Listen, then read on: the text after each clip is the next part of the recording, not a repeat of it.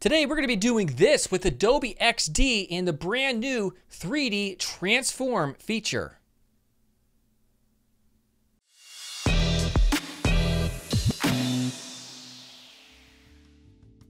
Hey everybody, what's up? Gary Simon here. So today I just learned that Adobe XD released a brand new feature, and that is 3D transforms. Now we all know in the front end development world with CSS, you can have transforms in the X, Y, and Z axis.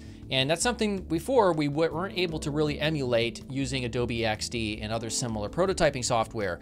But that's all changed today, so I'm going to show you exactly how to use it. And of course, being that it's Adobe XD, everything is made very intuitive and simple. Let me just show you what we'll be making again real quickly. Watch as these three images come in. There's a 3D transform applied to them. As always, when it comes to 3D and those type of effects, it's best to make things subtle and not overdo things. And I think this is a great use case right here. Very cool. And this is all stuff that we could do using GreenSock animation platform in the front end development process. We click this, and then we have the 3D transforms on the letters and these elements as well. So all in all, very cool. Let's go ahead and get started. 1 second, before we begin, the sponsor of this video is Scrimba. Now, in case you've been living under a rock, Scrimba.com is an interactive learning platform for coders. They've recently launched their front-end development career path, which is a collection of courses that cover HTML, CSS, JavaScript, React, and much, much more, as you see. It's over 75 hours of awesome content. There are hundreds of interactive coding challenges, and it's all geared towards helping you go from beginner to someone that's hireable as a front-end developer. So check out the first link in the description below to get 50% off. All right, so to get started here in Adobe XD, we're just gonna do a Web 1920s just so we have plenty of room to demonstrate our feature here. All right, and of course it's quite easy, but let's go ahead and I think we'll just do something like in just some type of modern, simple image gallery where we have 3 different thumbnails, and then users will be able to click on them. Let's go ahead. I'm just gonna. These are from Unsplash, by the way. I'll go ahead and choose this one, and then what I'll go ahead and do is we will, up here, when you select this, you'll see the new features is 3D transforms, this little icon. So if we click on it, we'll see this little area right here has 3 different axes, or axi, if I don't even know if that's a thing. X rotation, Y rotation, and then of course we have Z rotation, X, Y, and Z, just like in CSS transforms. You can either change them up here, or you could change them with this little helpful guide, all right? So for us, let's just go ahead and leave it like this. We're not gonna apply the transform yet. What I want to do is we're gonna go ahead and replicate that just a couple times here. So let's Control D, and we want equal width between them. And then we'll put this one here, I suppose, and then this one here. There we go. Just some nice photographs for us. So we'll take all 3 and then just center them. And that looks pretty good. Yeah, I like that. All right, actually, let me be a little bit more anal about my alignment. There we go. Centered vertically and horizontally. Now, just in case you didn't know, when you place a photograph into an existing element like that rectangle, you can double click into it and reposition elements like this. And that's what we're gonna do. So first, before we do that, we're gonna duplicate this artboard because this is the final result that I want. And we're gonna animate these in somehow. All right, so the way I'm gonna choose to animate them first is we're going to apply, I'm going to select all 3, a rotation. Kind of like that, like around -64 degrees on the Y rotation. Then we're going to double click and we're going to drag this one right just above it, just to where you can't see it at all. We'll double click this one. We're going to do the same thing, except we're going to go a little bit higher up. And then even further higher, we're going to do this one. All right, so now We can go ahead and prototype this. So we can just, we could do a tap or we could do a time. We're gonna make it tap though. You wanna make sure transition is auto-animate. So down here, 0.3 seconds, maybe we'll do like 0.6. And let's do a snap and hit play. So now we'll click this, look at that. Maybe we want them to be a tad bit slower, so we'll do 0.9 seconds. Oh, that is so nice, so nice. All right, so that's the first way that you can use 3D transforms. There's like a million ways, obviously. That was just one potential use case, but let's take this a little bit further. Let's say, for instance, we want to simulate what happens when a person clicks on this element right here. So let's say maybe it'll expand automatically. So let's duplicate this, and then we'll go ahead and expand this all the way out here.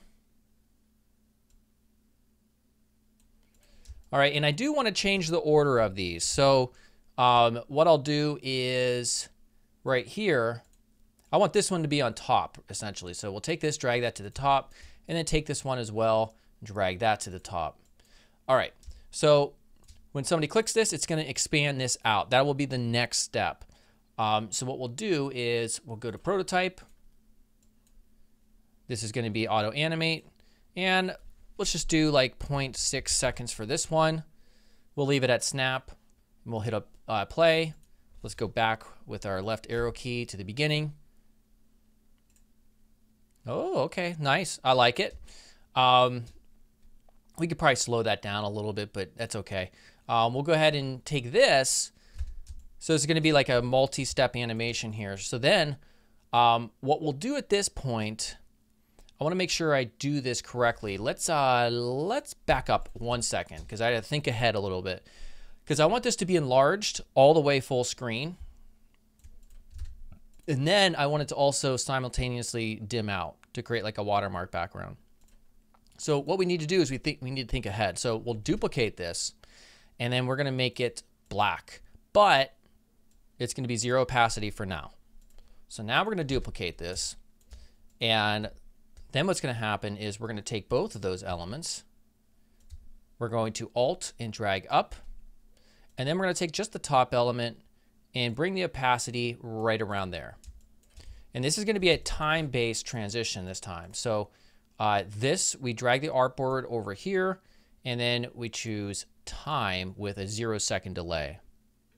We'll leave it at 0.6 just to see how it feels overall.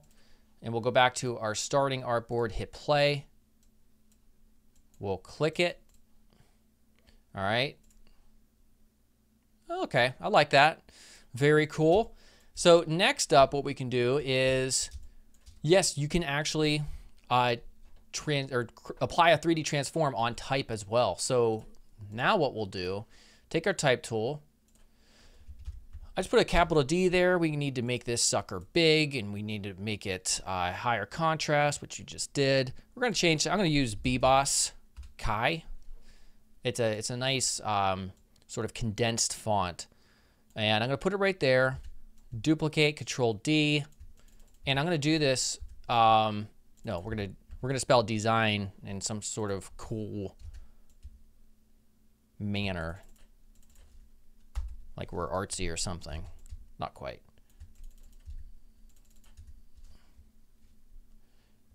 Wait, what am I doing? D-E-Z-I-N. I don't know why I'm putting another Z there. And then finally, we'll have E. All right, that looks okay. So now we're going to take all these, get those centered up. There we go. And then we're just going to take this and put 90 degrees. Oops, there. And then also we'll duplicate it. We'll get those 5 back, select them, and put it 0. It'd be really cool at some point to have like a stagger animation, but feature in XD. But yeah, we can't do that. We could easily do that using GSAP once we get into the front end development department. If I were to do this in HTML, but what we could do now is Again, this will be just a time-based animation as well. Let's check it out. Nice. I want this one to be slower though. So we'll take this one. Instead of 0.6 seconds, let's do 3 seconds.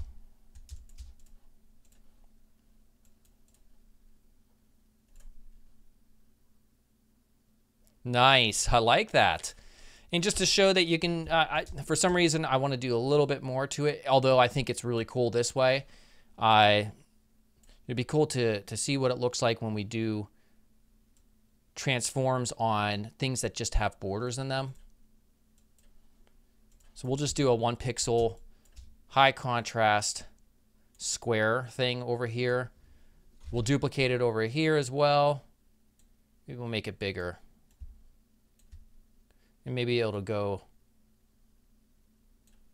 yeah, there we go. And then we'll do one more.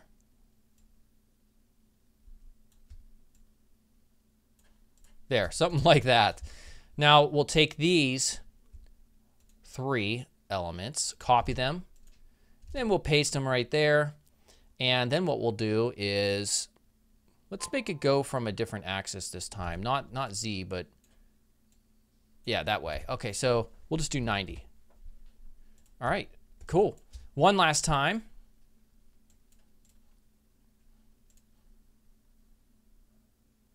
Yeah, it's a little silly. Maybe it's a little bit much having all 3 of those things come into play. Maybe we can do this. I'm sorry. I'm diverting from my original plan and the original project that I created. Let's take those down. Let's see if that makes it a little bit better. If there's something that's happened, it might be too much. Maybe just decreasing the opacity on some of the elements will really help reduce clutter. Oh, we have to do the same thing over here. So we'll take this, we'll get those 3, and we'll take these down as well. Maybe we'll take it down to 0 opacity there. There we go. So we'll hit play, click it. Okay, now that's better, in my opinion. All right. You know, it would be really cool is if we could also at some point have mouse-based parallax in Adobe XD. But yeah, there's a million features I'm sure that will come in the future. But either way, awesome, awesome stuff. All right, hopefully you enjoyed that. I'm really excited now that we have the ability to prototype in 3D for our user interfaces within Adobe XD. As always, make sure to subscribe if you haven't yet, and I'll see you soon. Goodbye.